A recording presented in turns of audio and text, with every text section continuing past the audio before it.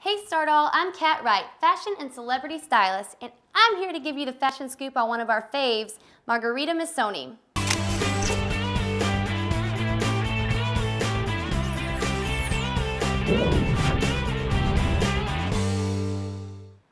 As you might know, Margherita is the granddaughter of the founders of the Missoni fashion house, which is best known for its knitwear and prints.